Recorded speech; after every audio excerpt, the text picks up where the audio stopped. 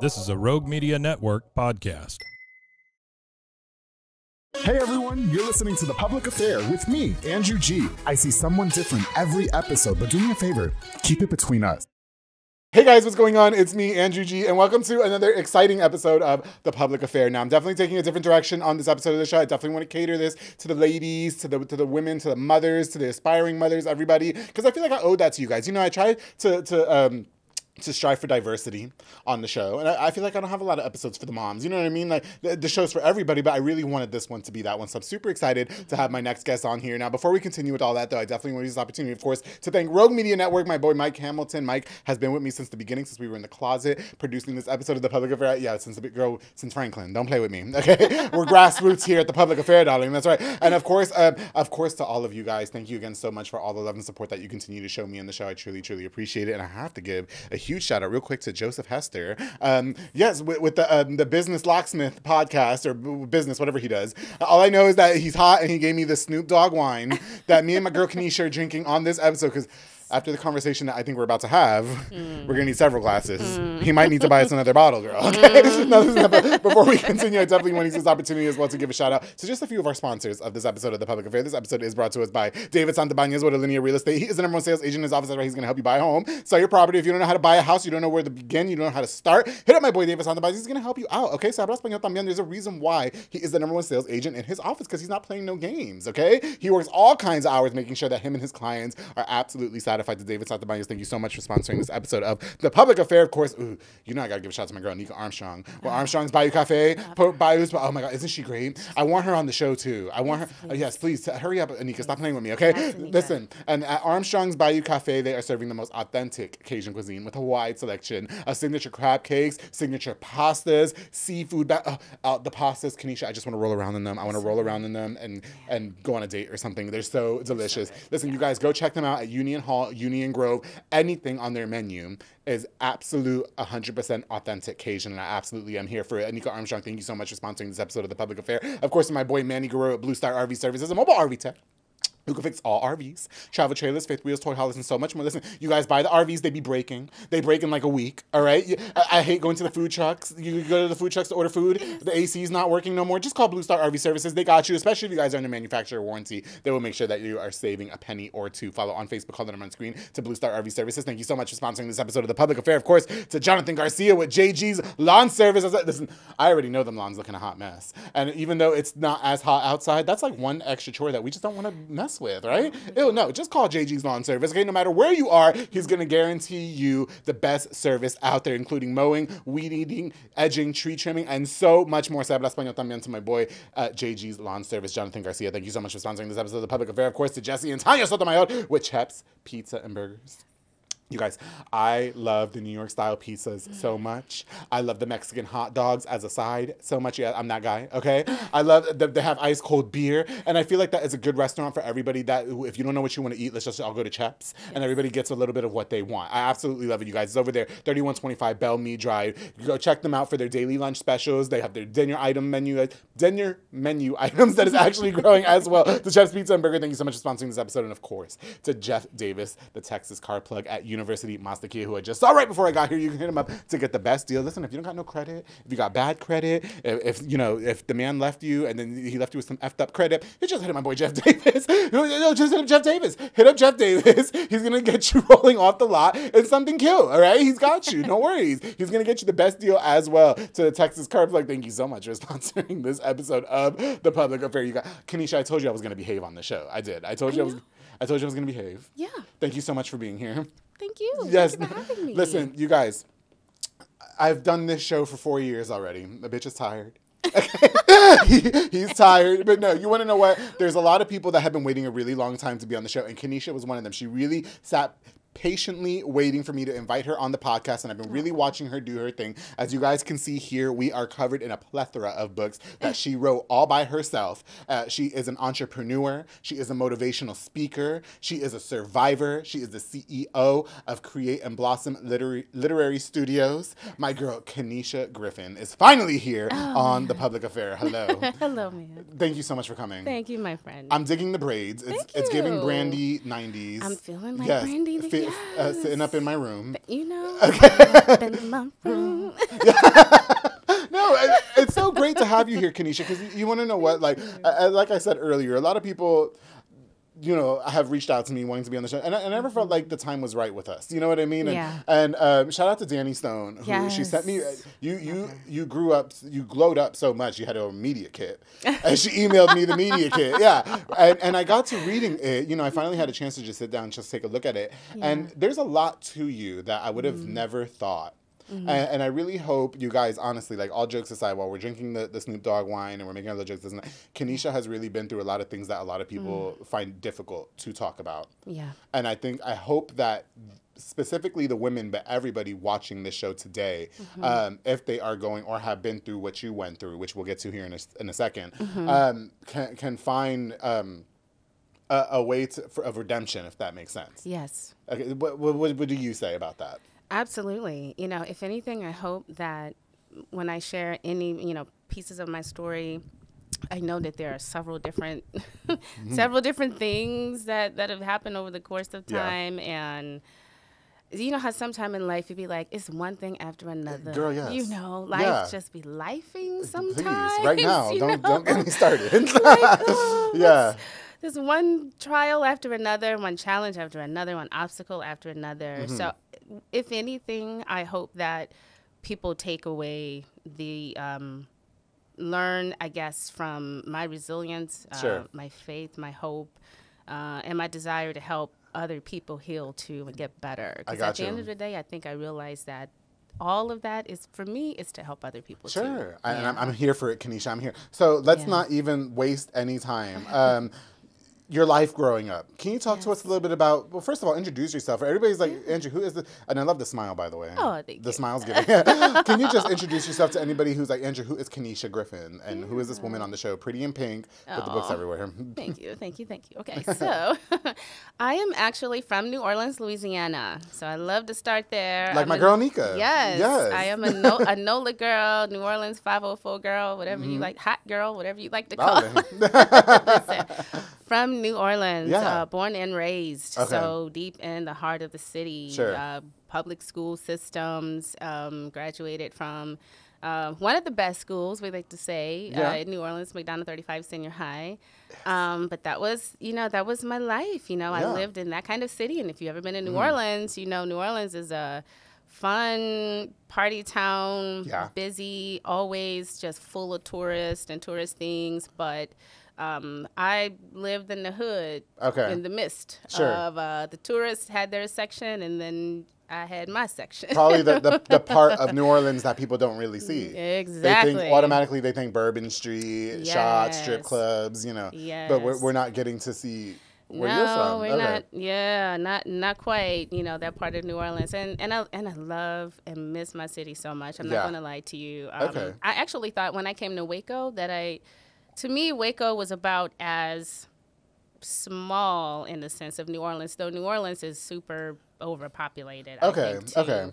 So small in that I feel like you can get to most places in about 15 minutes, maybe, right? So it's not like Dallas or Houston or Atlanta, you know. Listen, traffic. No, right? You know, we don't have to deal with those things. Got you. And in New Orleans, it was very similar. I could get to where I needed to get quickly. But yeah, just grew up in that and in that area. I actually lived in Atlanta, Georgia for a few years. So went through some interesting life experiences when I lived in Georgia. We'll probably get into some of that. And then came back to New Orleans because Atlanta kind of kicked me in the butt, if you know what I mean. It kind of did. So I moved back.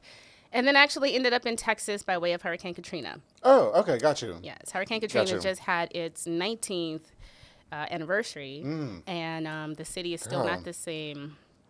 No, I'm sure. And you know, just fun fact, I lived in Hialeah, Florida when Katrina hit. But we got Category 1. Like, it was nothing compared to New Orleans. So, I mean, shout out to you, you know, for surviving. And my heart goes out to you.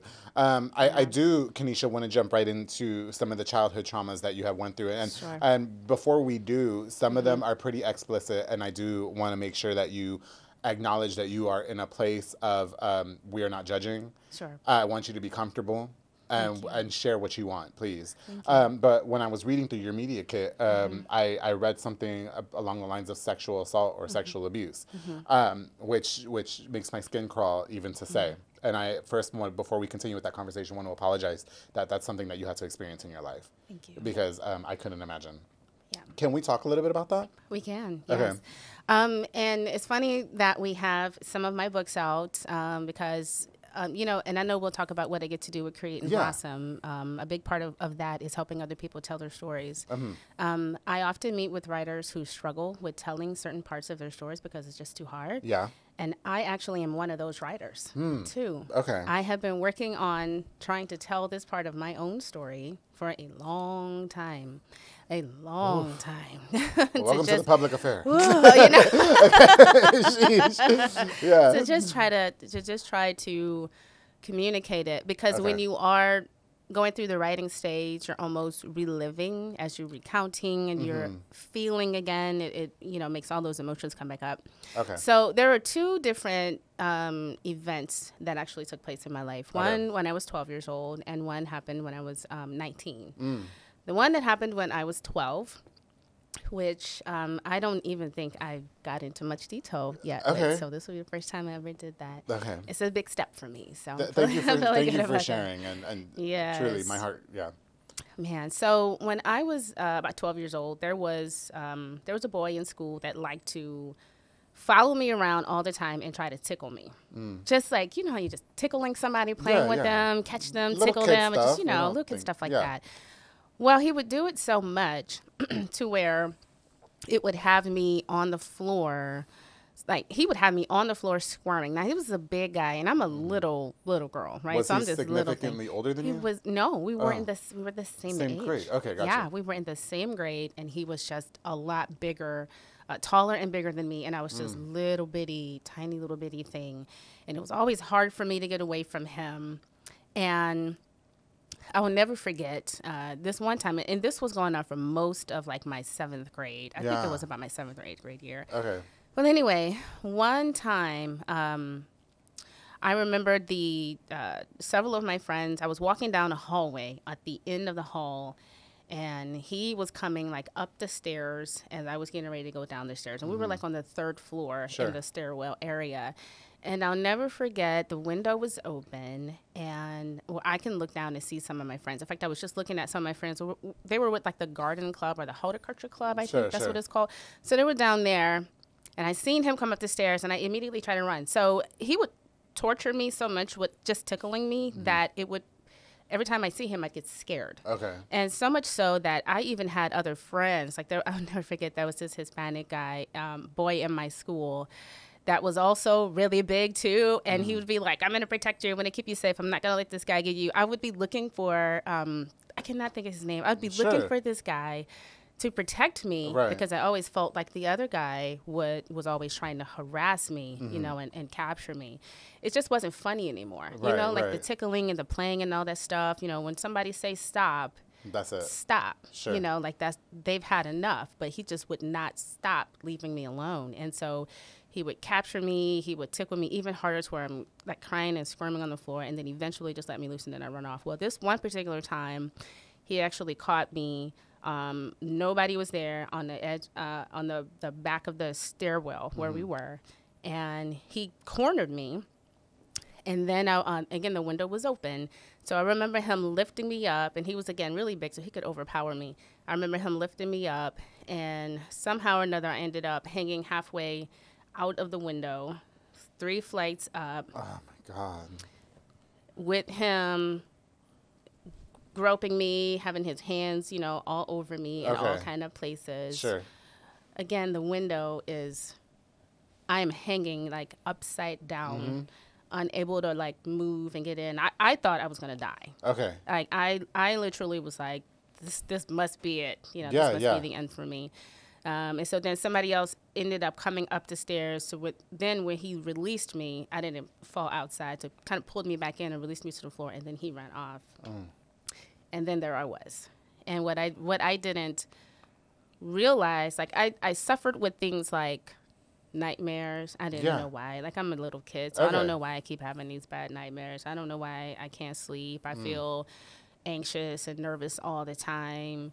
Why I'm dealing with all of these, like, PTSD, you know, symptoms. I keep wondering, you know, being more afraid than anything. I feel like before that time in my life, I was just this carefree, happy girl. And until that event took place. Until that happened. And did he get away with that? I guess so, yeah. Okay, so nothing ever happened. Did you ever say anything, Kennisha? I think I was probably too afraid to say anything at the time. Okay. And I think also because I was also in my family, I'm the middle child. Oh, I was the middle child. Okay. So I had the middle child. Everything I did at that time as a preteen, I felt like most of what I did was wrong. Yeah. I was the one always in trouble, the black sheep that went in my own way, that did my own thing. Sure. I was not like my brother. My brother went to the Marine Corps. He was the good boy. He passed away 10 years this year. But my brother was the good boy, and my little sister, you know, she was the good one. She was the baby. You know, baby could get away with anything. But so this, and you know, we talk about sexual assault, and it really can be, you know, it can be a family member. It could be somebody that you're just in middle school with, for that matter. You know what I mean? And so this was it just this one time that it actually got that far? Or did it end up become like a recurring thing?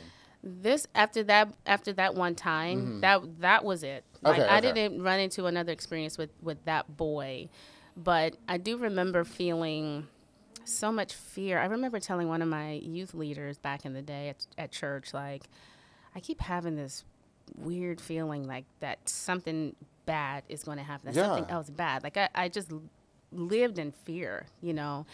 And I had to catch the bus in New Orleans to school every day. Sure, you know, I was in the hood, drive-by shootings happening all the time around me. You know, drug dealers all around me all the time. You know, that was my life. Right.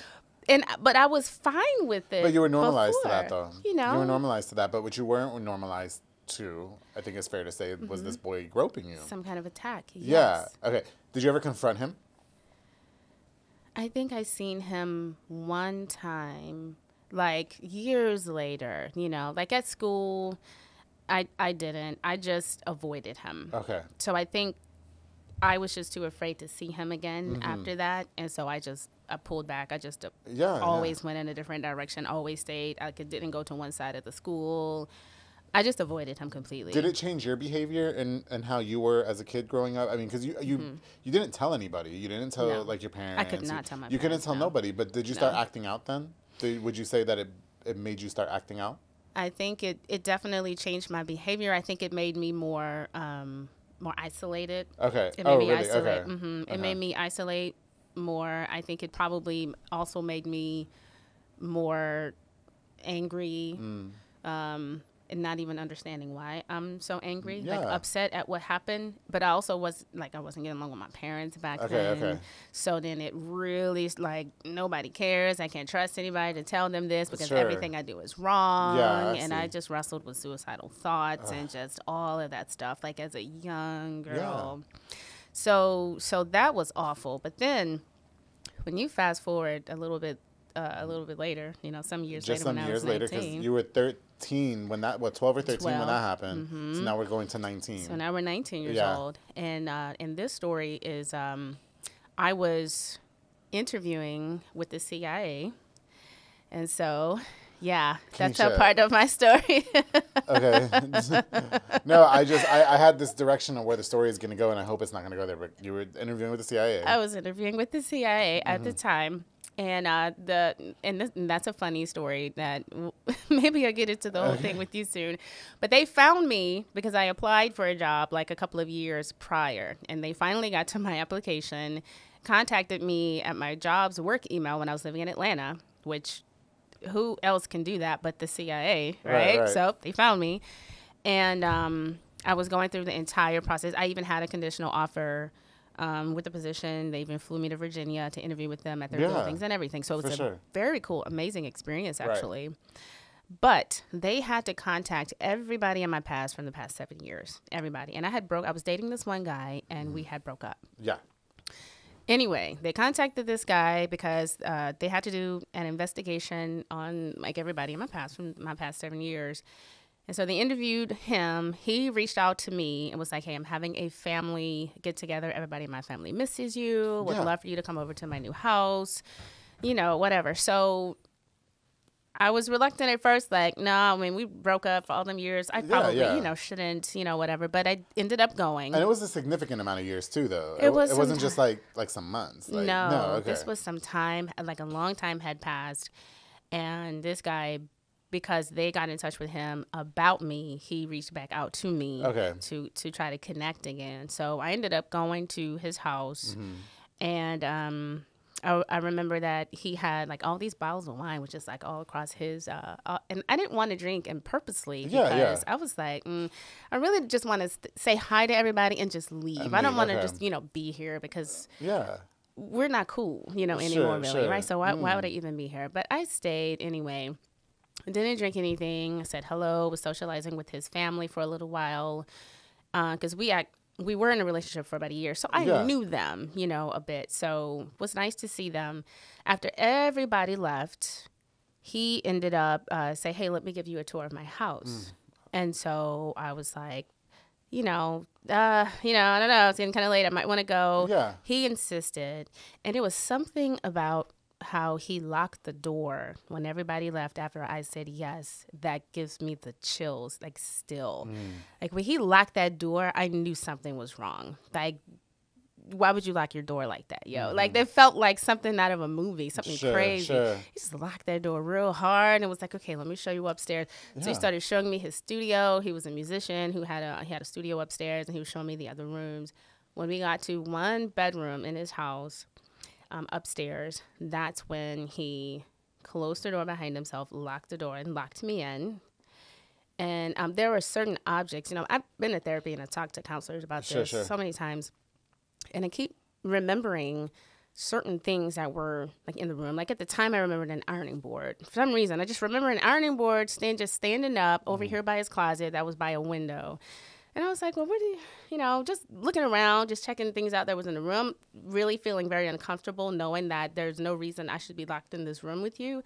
But he obviously had plans, and it was definitely, my worst nightmare at the time. He locked the door, he shoved me to the ground, and he raped me. So he raped you? He did, yeah. Wow. And he raped me. And it was almost, the things that he was saying, I recall, was almost like it was punishment for us not being together anymore. It was weird. Oh, wow. He was even saying like really mean, evil, awful things, Sure. It was super, and I fought him and fought, and I just wasn't strong enough, I suppose. And so eventually it just happens.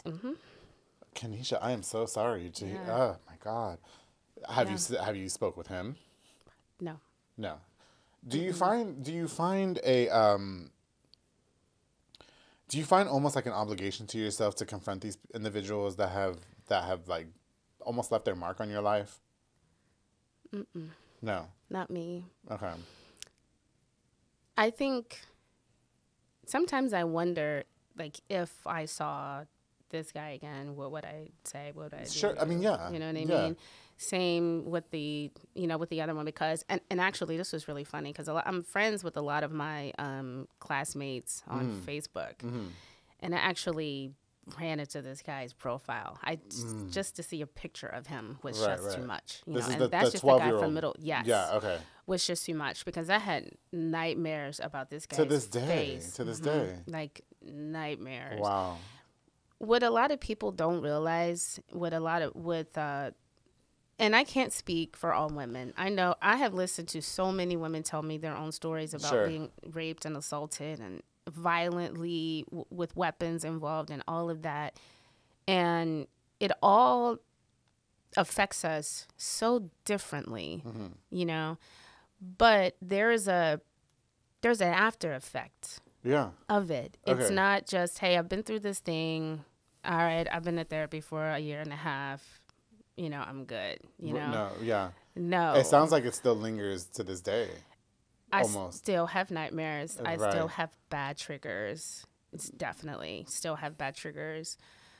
I still, And I think now with having been in therapy before that I can identify what those things are, but I think I still have to be careful of certain things. For example, let me give you an example. Yeah. I went to a human trafficking course. I have participated. I have some friends. I don't know if you've ever heard of Sheepdog Response before, but they are an organization that's out of Austin, and they do firearms training, jiu-jitsu, and things like that. Yeah. Amazing organization. They have a Protector 1 course for women. I actually did a Protector 1 course twice. I also love to go shooting in my downtime, so I love to go to the range. And I was always curious about jiu-jitsu, but I was nervous about it because I know that certain positions, because of what the situation was like when I was 19, might trigger me badly. And I will never forget being in there at one of those classes, and it was a lady who was a black belt, martial arts instructor. Sure. She was just standing over me in this one position, and I had to try to break out of it. And when I tell you, I bust out crying in that moment. That was like several months ago. Because you were in that moment, were you triggered? And then sometimes when those triggers happen, somehow it puts your mind right back there again. Yeah. So I felt like I was right back in that place. I had to like snap out of it and realize I wasn't there. I was here. You know what I mean? Or there. But when I went to the sexual assault, the human trafficking or sex trafficking class that was in Austin, it was actually there at Sheepdog. And I'm good friends with one of the detectives that was also hosting it. And I was sitting there, and I'm listening to a couple of the survivors tell their stories about, that'll blow your mind away, man. Some of the things, and that's just crazy. But what was even crazier for me is that I could identify with a lot of what they were saying. Yeah. A lot of what they were experiencing. I was like, me too. Wow. What? Like. And it's almost like a nuanced question or a weird question, but you mentioned that you never confronted your attackers, right? Do you think, looking back at it now, do you find it necessary to do so to move on? Or do you, like, if another woman was to confront you about it, do you know what I mean? Or do you think that that's unnecessary? Sure. Well, because, not by no means to solidify what they did, because it's wrong, but you kind of look at things into like what was going on, what happened to them in their lives. Do you know what I mean? And was something going on with you, or are you just like really evil? It's an evil thing to do. I mean, is that fair to say? I don't want to, Yeah, no. Yeah, I can understand that. Yeah. Because I think, and we're all not born to just, inherently. Well, I don't know, and maybe some of us are. I mean, because it exists so much, and people don't speak out about it. But the thing is, too, that they hold this grasp on you guys as victims, right? Yeah. I feel, I've talked to plenty of people that have been sexually assaulted, in their childhood and stuff like that. Yeah. And they hold this grasp to you guys. To silence you. It's almost as if they have power over you in your life, leading to. How do you find the power to forgive, which we're going to talk about when we get right back here on The Public Affairs, so make sure you guys stay tuned.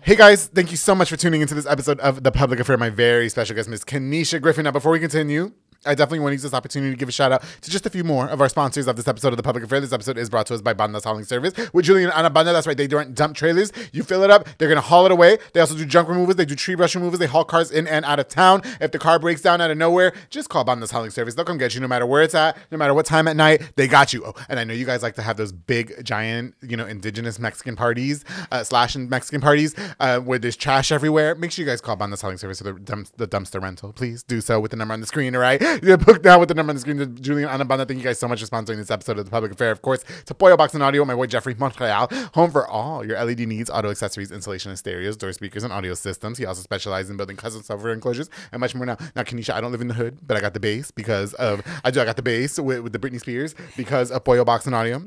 Your one-stop shop to get everything done and run roof. Make sure you guys hit him up for all your car modifications to Jeffrey Montreal. Thank you so much for sponsoring this episode of The Public Affair. Of course, to Myra Rosadas with Strike a Pose Photography, a digital photo booth booth business, perfect for parties, private events, corporate events, and so much more. Kennisha, if you need a photographer, if you're just seeking a new photographer, hit up my girl Maya Rosada. She's up and coming, and she's the GOAT. Okay, yes, I don't want nobody sleeping on her. She is doing the damn thing. She's also offering digital customized invitations as well. Baby showers, birthday parties, weddings, whatever. Don't mail invitations. Ew, this is not 2000. Just get digital invitations. I'm just trying to post photography. Se habla español también to my girl Maya Rosales. Thank you so much for sponsoring this episode. And of course, the Brothers Roofing and Remodeling with Jesus Sanchez from Mart, Texas. Listen. He's a small construction business from Mart, specializing in general roofing needs and so much more. He will also help you protect your home from the crazy. Listen, it's giving storms all of a sudden. Like, we're in September, it's giving storms. I'm not dealing with this. Tornadoes.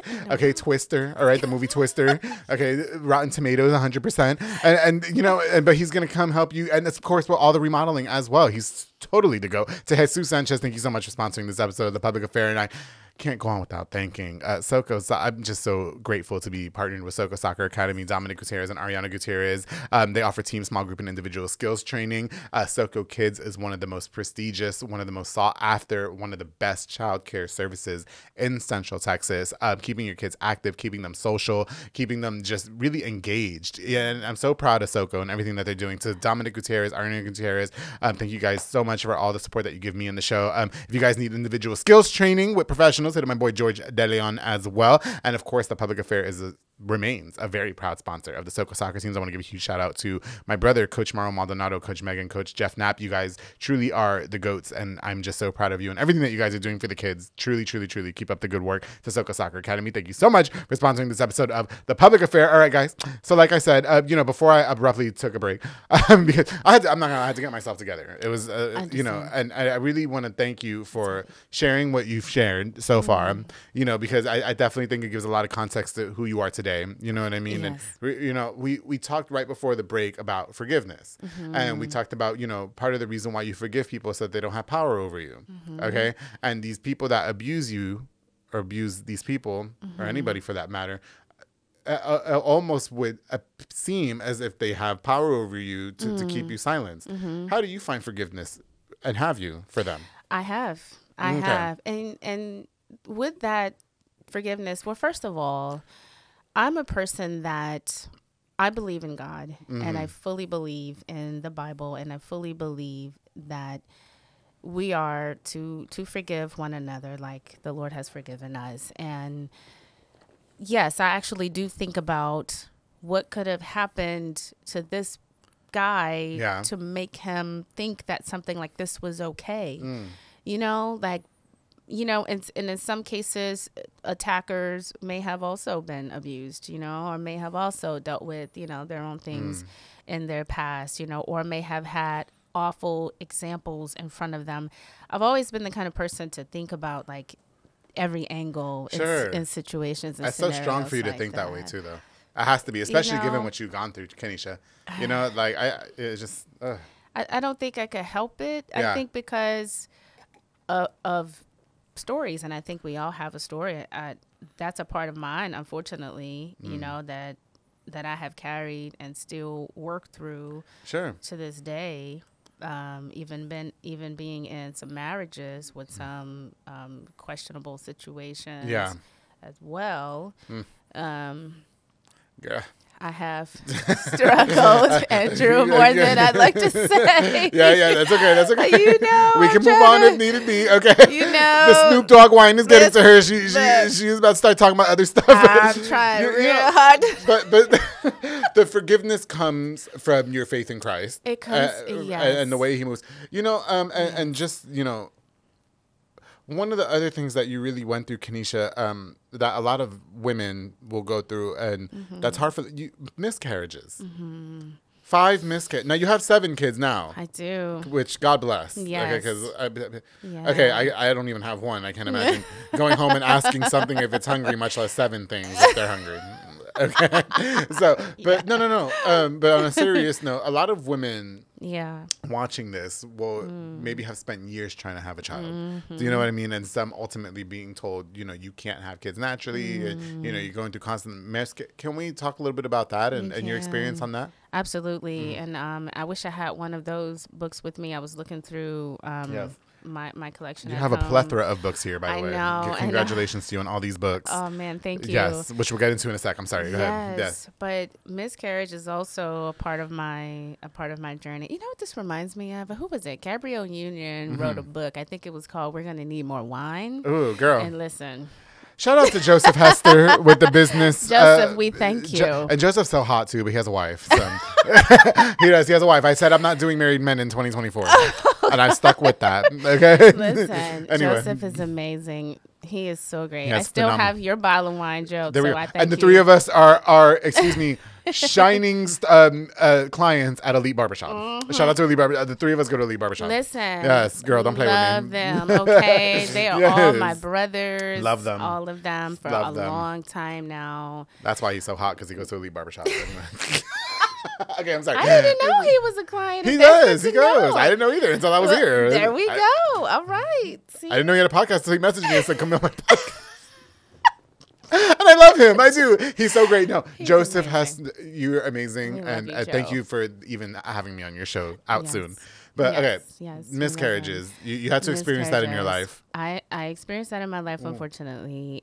So just to go through, to walk a little bit through that story, I was working in higher education. Sure. This was before I became an author, before I started with books. Okay. I was living in the Dallas-Fort Worth area. And I was actually had found out I was pregnant before I got married. And this is when, after Hurricane Katrina. So when Hurricane Katrina happened, just kind of walk through that timeline. Yeah. Hurricane Katrina happened. I evacuated from New Orleans to Dallas. I was engaged to be married at the time to my first husband. Sure. And we were planning a wedding in the Botanical Gardens in New Orleans. We were planning this big old wedding, this beautiful big thing that happened. But then the storm happened, and I ended up evacuating to Dallas. Instead, we ended up having a very small wedding, and we actually ended up getting married a lot sooner than what we had planned. Okay. Because I found out I was pregnant. Sure. Oh, there you go. Okay. Yeah, there we go. Found out I was pregnant. But unfortunately, I got married. And then this was one of those early losses. And Sure. so this is what the miscarriages looked like for me in the beginning. Some of them were. So I will never forget going to the doctor. You go to the doctor, you have your sonogram, right? They check do the ultrasound. They check for the heartbeat. They check for the measurements of the baby and all that. The first time I went, you could see a heartbeat, about maybe 8 to 10 weeks. Yeah. Pregnant. You could see the heartbeat. It was all just fine. So like, all right, everything's, I'm still nauseous. I'm just, trying to figure out my life. The first time being pregnant. Had another visit, ended up coming back again. And this time there was no heartbeat. So then it was like, well, what do you mean there's no heartbeat? It was just one there a few weeks ago and everything was fine. So what do you mean that there's nothing there? Again, he's like, we'll check it again, in a few days or whatever. And so we ended up checking again. It definitely confirmed that I had lost a baby. Wow.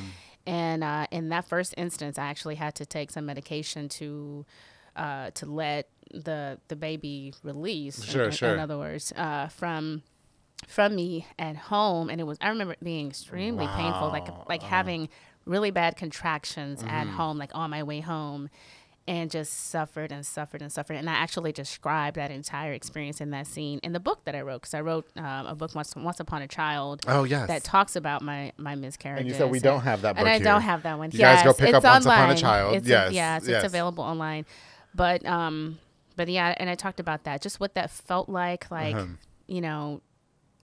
okay, so I lost a baby, and then I found out I was pregnant again, like several months later, and then the same thing happened again. Oh, my God.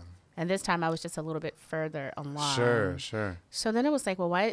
My doctor, shout out to Dr. Roderick Diggs. This man he's like the best OBGYN. I am telling you, so good at what he does, so caring.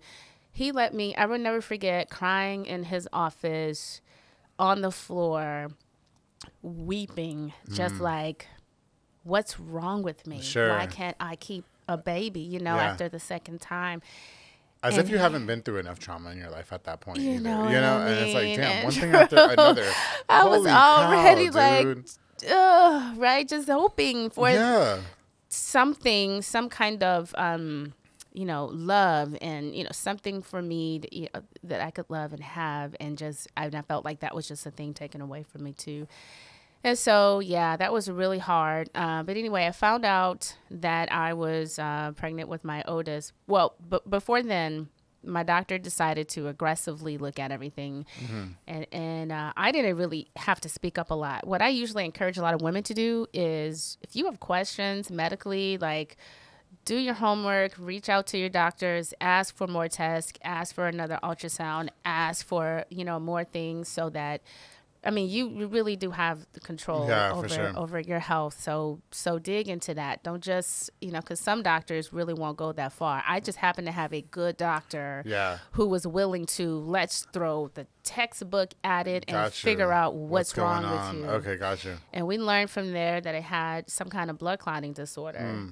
And every time I'd get pregnant, blood clots would attack my uterus, and would unfortunately attack the baby. So because of that, I had to take what they call heparin injections, which is what is it, like a blood thinner? Oh yeah. Okay. Yeah. So I had to get on. I had to take shots in my stomach every day for 9 months. Wow. For each kid. Wow. And even though we had a theory of what was happening, I still had 3 other miscarriages. One, I remember being 2. Actually, I remember being very early, like right after I found out I was pregnant, and then I lost a baby, and at home, kind of a thing. Yeah. And then I had a second trimester loss, where baby tummy was big, baby was kicking, moving, growing, all is well, and then I suddenly started bleeding out of nowhere, and then had to go to the hospital, and they were like,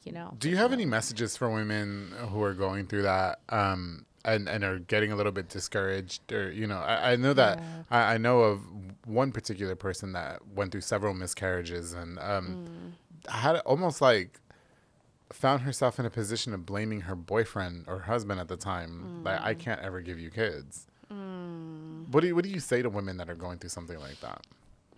I think it's really hard for us to remove guilt and shame, and also for us to it's hard to not be able to pinpoint exactly what it is. And so it's easy to find or maybe try to place that blame on something or somebody else.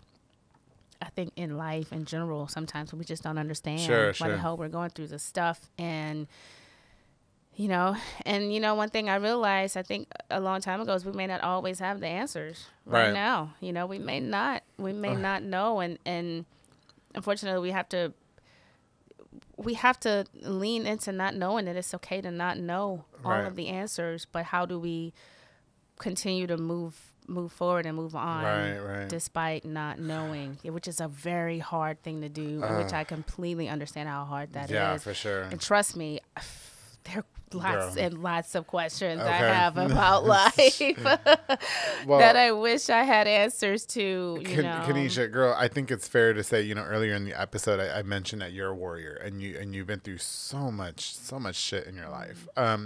And just kudos to you for, because we meet you now and, you're such a light in a lot of people's lives that you encounter, you know what I mean? And you're such a great spirit and you're always fun to talk to, and you find you're just like this, what's the word I'm looking for? Like you're like this, there's light in our life, for lack of a better term, which leads me to, you're an author and you're a motivational speaker, and, you write about your experiences, and you're we talk about Once Upon a Child, which you guys can go find on Amazon and anywhere you can pretty much find books. You know what I mean?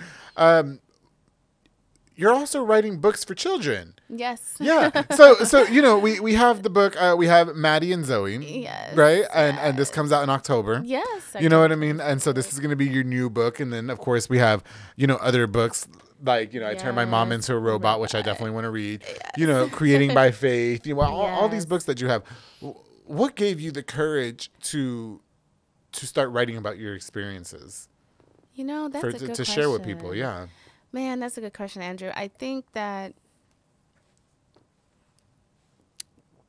and I'm going to try not to cry. No.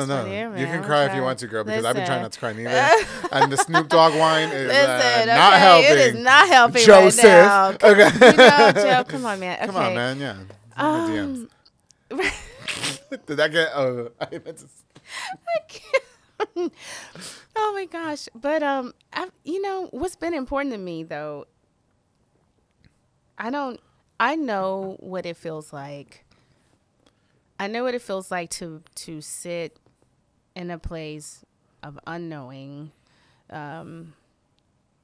wrestling. Let it out, girl. You good? Really, I know. Yeah, I'm it's okay. It's okay. I'm trying to think about we what can I smear the would pink say. makeup. You good? You know, let yourself. You're good. You're good. Am I right?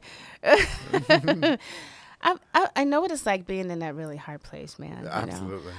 Absolutely. Andrew, I can't tell you how many times I've sat in my closet, just sitting in my closet, just like hurting and crying and not understanding and feeling hopeless and wrestling with doubt and crying and trying to pray and can't think of the words to come out, that words that I think would even matter.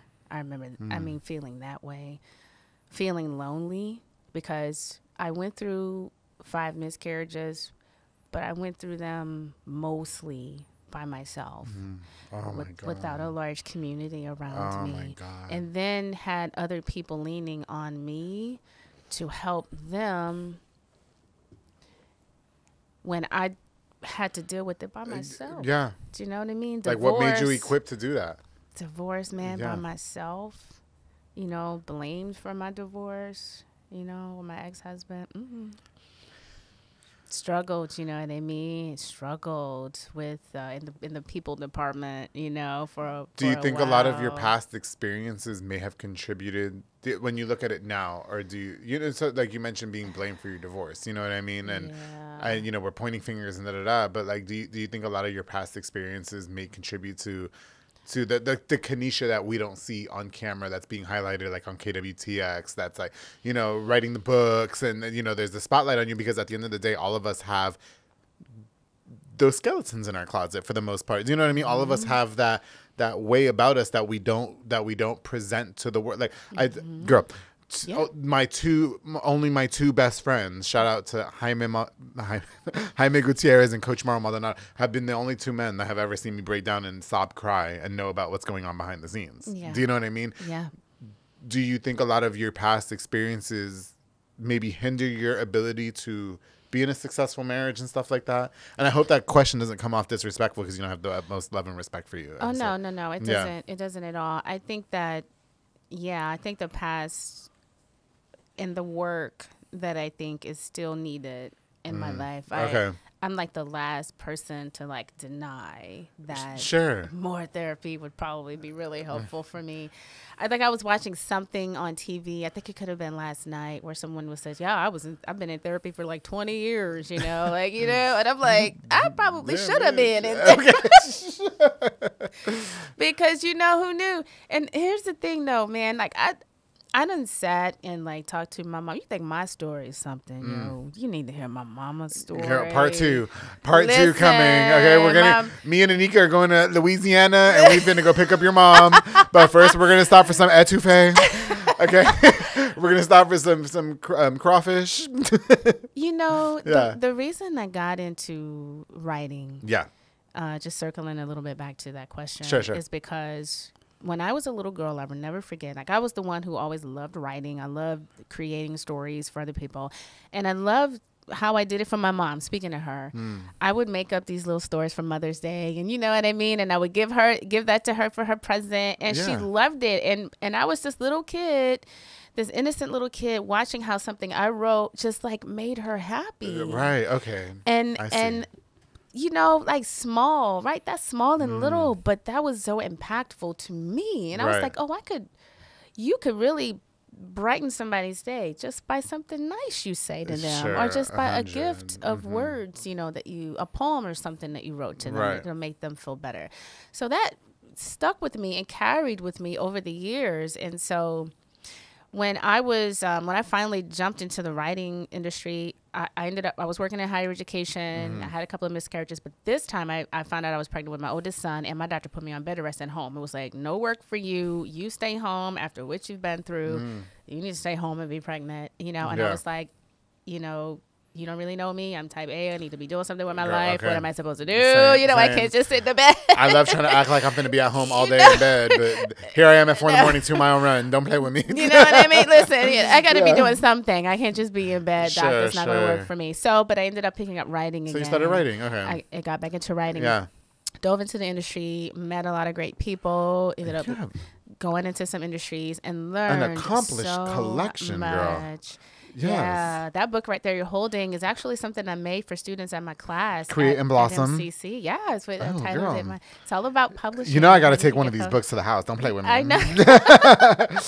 And let me tell you guys something. Kennisha is a whole queen. Don't play with her. Okay, she don't care what she's been through in life. One thing about her is she's gonna get on that. I bet that camera hate to see her coming. Okay? Don't play with her. Okay? She ain't kidding. No, but you have an established collection of books, Kennisha. And do you think that writing about your experiences and sharing it with the world and the people that read through it, do you think that it's almost like a therapeutic outlet for you? Yes. For what you've been through? It is. It is. It is so good for me. And so not only have I realized that for myself, but I've seen it for other people. So I get to help other people write their books too. That's a part of what I get to do at Create and Blossom. And in fact, I just recently in fact, I'm currently working on a book project for a nonprofit organization that helps veterans and first responders. So I know my story sounds crazy, but when I sit and listen to other people do it, for some reason, it's like, they feel so comfortable just sharing all these details about war and about all this other tragedy and things that they have seen in their own lives. And I get to help them, write that down, for others to be able to read it. So you help people. Okay. Yeah. Yeah. I actually serve as a writer. And so I would say maybe ghostwriter, but I love to coach other people to help them write their books. Rappers, while y'all be in my DMs. See? Get with Kennisha, girl.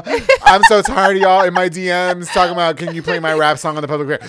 Get with Kennisha, because I heard some of them rap songs. And a few of you can use a ghostwriter too. Okay, she'll give you the credit. I'm going to help you up. I'm going to hook you up. Kennisha, what's your favorite book that you've written so far? Oh, man. Honestly, I love my children's books. Of course, I'm biased. I love them all. I need to get love that one there. Natty and Zoe's one. Yes, this one comes out. But are you just saying that because it comes out in October? You trying to plug it in, girl? Okay, but I'm gonna do a little plug. I want you to give this to my best friend and his wife because they're having a baby soon. Please, will you sign it for him? I'll buy it from you. Yes, of course. I see that it's $9.99 United States dollars. Girl, I'll cash app you $11.25. Please. No, but okay. No. Honestly, your favorite book that you've written would be. Yeah, you know what? Honestly, I think Once Upon a Child is one of my favorites. Okay, was that one of the first ones you've written? It is actually one of the first ones. Gotcha. It could be the second that I actually wrote and published. Yeah, I think. Yes, because that was the one. And actually, I went back and revised it to add, because after I had a few miscarriages, I actually had another one, which is the second trimester loss. So I went back and added that story to the book. Yeah. So just because I know how impactful that has been. And I have had a lot of people I know that unfortunately went through it and looked to me for guidance and for support. And that's why I decided to share my story, so I can have an encouragement, inside, for other women that have gone through it. But I love my children's books too. Yeah. I like that you write children's books. I do. Yeah. I definitely gotta get with I Turned My Mom into a Robot. That's gotta. I feel like this book right here, because I was reading some of the reviews and stuff. That can be a book for moms and for moms. It could be for mothers. No, honestly, because y'all be doing the most. Man. You guys work a whole full-time job, then go home and have to feed something. Listen. Change their underwears because they crap their diaper or whatever. God. You know what I mean? And you don't want to know what happened before I came here. Oh no, I don't, girl. Please. Please don't. All my best friends have children, and I'm like, good luck to you guys. Woo, yes. Kennisha, I just want to give my hats off to you, for everything that you've accomplished, and regardless of the circumstances that you've been through. You mentioned coming from the hood of New Orleans. You know what I mean? The hood that we don't get to see. Being raped your first time when you were 12. It's fair to say. Well, assaulted at 12, raped at 19. Even one time is too many. Yes. Okay. Yeah. Divorce more than once is what it sounds like. All these things that you're going through, and then you're a mother of 7 children. 7 children. Yeah. Girl. How do you do it? What's the secret? Is there a secret? I don't know. No, there's no secret. To tell you the truth, I'm going to be super real. Every day we're trying to figure it out. Yeah. Every day. So what is your advice to the mother out there struggling, the woman out there struggling that's just like, I got to throw in the fucking towel. Like, I don't know what to do. You know what I mean? Yeah, just hang in there. And honestly, that's probably one of the best pieces of advice that other moms have told me. Take it a day at a time, right, as you can with your kids. They're just kids, and they're trying to look to you, lean into you for your guidance, for your love, for your nurturing. And God has really given us the ability to give them the love. We're definitely equipped with it, right? So we're strong enough to be able to do it. And at times have to remember that myself, especially in times like today when there was awful things that was kind of happening at the house before I left. Okay. Thank God I had the Snoop Dogg wine on deck. Listen, Kennisha, Joseph, we thank you. To the woman watching this podcast, to the mother watching this podcast, which book do you want them to read to help empower them?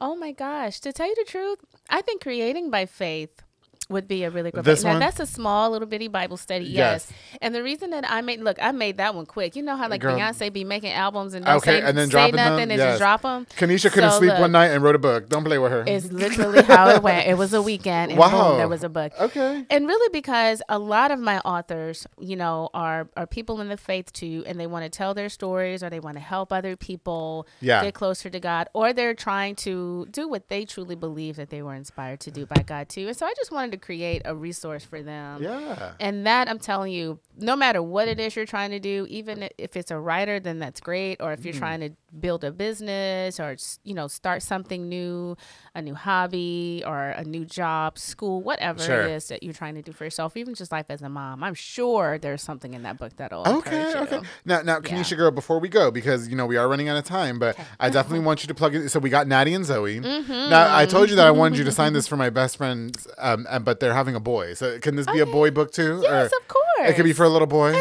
So they can read it for story time. Yes. Yeah, okay. Yes. I guess it's because it's pink and I'm a child in the 90s. So I know. so pink was for girls and blues for boys. I don't do non-binary. But my son Caleb is in there. Oh, your son Caleb is in here. Shout out to Caleb. Okay. He's in there. Talk to me about your new book. What inspired Natty and Zoe, the Best Adventure Award? What inspired you to write this book and to put it out into the world and to share this part of the story? What is the story about? Yes, so that's about my two daughters. Oh, okay. Nathalina, we got her Natty. Her name is Nathalina, and Zoe. And so they are 14 months apart, little girls. I think Zoe just made 6 in August, and Natty will be making 5 in October. Sure. When I tell you they are 2 peas in a pod, trust me, if they were here, they cannot do life without one another. They are just like little Irish twins, I suppose they call them. Oh, okay. They're super close together. Yeah. But they are also very different, and I just noticed that about them in real life. I'm like, one just loves to be the princess. Zoe just has to. Well, right now she's on the Wednesday kick, so she loves Wednesday Addams. So this is Zoe, and then Natty's the one with the rain boots. Yes, and the overalls, outside playing outside with the dirt. Oh gosh, that is my girl. I'm digging the interracial family concept. Yes.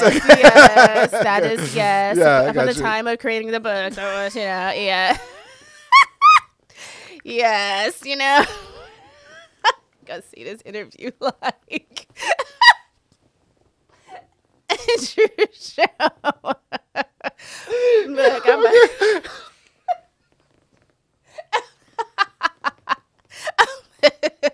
about to drink more wine. Yes, that is yes. So is it a story based on true events, or is it kind of like a fictional story that you wrote around your daughters? It is a fictional story that is written around my daughter. I got you. Okay, got you. Yes. I love that. Do you think that things like this would help inspire your children to become successful in the future? Yes. That is a big part of my hope. Not only that, but I'm hoping that with my company that they'll want to come on board. Like my son used to do some social media work for me. Yeah. My teenage daughter, Carissa, actually just recently asked, well, mommy, can I come to your office and do some work for you? Oh, okay. And I'm like, yes, let's make this a family She thing. raising employees. Don't play with her. You know, okay. Yes. Okay. You're okay. Minimum wage. But you know what, though? My kids can probably tell you how to publish a book. They have been watching me do this. Yeah. Making children's books for other people over the years. Yeah. I mean, for a long time. And since they were babies, even my teenagers, since they were babies. So that's all they know. Mommy helps people make books. I love it. You know, they've come to me for different like workshops and things that I have taught and have spoke at. Like I take them with me. So I can be a part of it. Yeah. Kennisha, I love it. Okay, so the book is released October 22nd. October 22nd. We can get it on Amazon. Yes, you can pre-order it now. Got you. Okay, so make sure you guys head over to Amazon. Natty and Zoe is the book, October 22nd. Yes. Excuse me, I have the exclusive copy. I'm not sharing. Don't play with me. I'm not asking you guys to read it, okay? Kennisha, is there what's in the future for you, Kennisha? Yeah, well, I actually have a couple of events that are coming up, so I'm really excited about that. I'm going to be at the Barnes & Noble in Waco. Yes. And I think that is for November the 9th. If I remember correctly, November 2nd, I'll be at Barnes & Noble in Harker Heights. And then I'll be at Fable December the 4th. Oh, okay. Yeah, I'll be doing. Yeah, I've got some events coming up around the city. So I'm excited. And obviously more books on the way.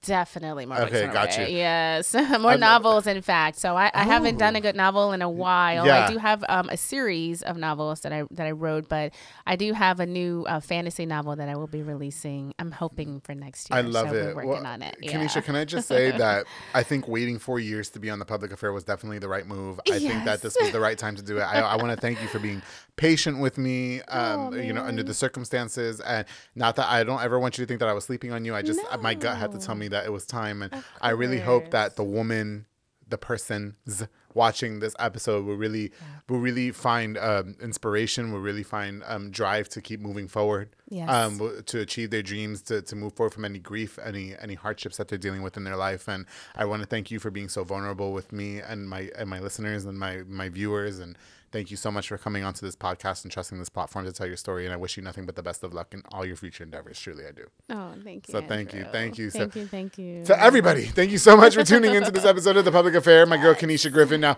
before we continue, before we leave, I'm tired. I definitely want to use this opportunity to give the shout out to just a few more of the sponsors of this episode of The Public Affair. This episode is brought to us by J. Petal and Poke with Junior Fuentes, who and his entire family, provides delicious savory Japanese crepes and poke bowls. They also have handcrafted Thai rolled ice cream for dessert. Okay, if you've never been to J. Petal, I want you to try it. It's an option that is more fresh, more healthy. Do you see what I'm saying? Especially after a good workout. If you're like me, you do a lot of workouts, and you want something that's not going to, bloat you or anything like that, high in proteins, you got to hit up J. Petal and Poke. University Parks Drive, Hewitt Drive, or you can even order on their app at J. Petal. Make sure you guys download the app. J. Petal and Poke, thank you so much for sponsoring this episode of The Public Affair. Of course, we got to give a shout out again to my boy Sid Rodriguez at Elite Barbershop. You know, the whole team at Elite Barbershop looking like snacks, making me, Kennisha, and Joseph Hester looking like some snacks. All right. You can call the number on the screen to book, download the Squire app. Walk-ins are welcome as well. They also have Marcus Guerrero, Chris Reyes, Santos Cordova, David Rodriguez, Isaac Chavez, Cliff Fletcher, Isai Reyes, Sam Ceballos, and Kyle Berry over there making like a snack as I have. For more than, what episode is this? 200 something, I'm tired. Drunk. 200 something episodes of The Public Affair. To Elite Barbershop, thank you so much for sponsoring this episode of The Public Affair. Of course, the Fat Boy Michelada Botana, which you're going to need to go to Fat Boy Michelada Botana, girl. Get you a nice michelada. Tell him to put extra whatever he puts in there to make it nice and drunk. Okay. Yes. Who provides the best Michelada Botana place for yourself or for a party? My boy Junior Banda is offering the best aguachiles, ceviche, chamoy candy, hot Cheeto pickle plates, and so much more. You can book now for an event, or just book for yourself. Or if you're having a big giant party, you need something to bring to the party, he'll make you a whole tray. Listen, Junior Banda is doing the damn thing. Make sure you guys get the best and not the rest. The Fat Boy Michelada Botana, thank you so much for sponsoring this episode of The Public Affair. And to all my friends who are throwing an up-and-coming party, event, or more hummingbird party backdrops and decor, my girl Ana Limones is providing beautiful balloon props, giving an extra flair to your party or event. Her husband makes custom wooden backdrops as well. Oh, nice. So if you guys need a wooden backdrop for the party, because wooden backdrops are in, balloon arches are in, she's got you. Okay, all decorations by my girl Ana Limona. She leaves no crumbs. She puts her entire being into all of that, and she's truly the go to hummingbird party backdrops and decor. Thank you so much for sponsoring this episode of The Public Affair. To all of you, thank you guys again so much for tuning into this episode. I've got more on the way, of course, to Kennisha. Thank you so much. Thank you so much for bringing your books, for sharing your story with us, and best of luck to you. But you guys, don't forget always, always, always to keep it between us. That's it.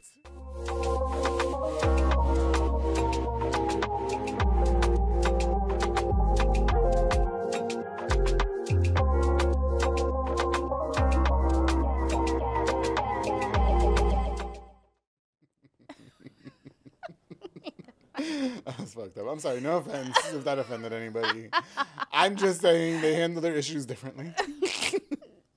I'm for the streets, as I've been told. Okay. Yes. Gotta be careful. This has been a Rogue Media Network production.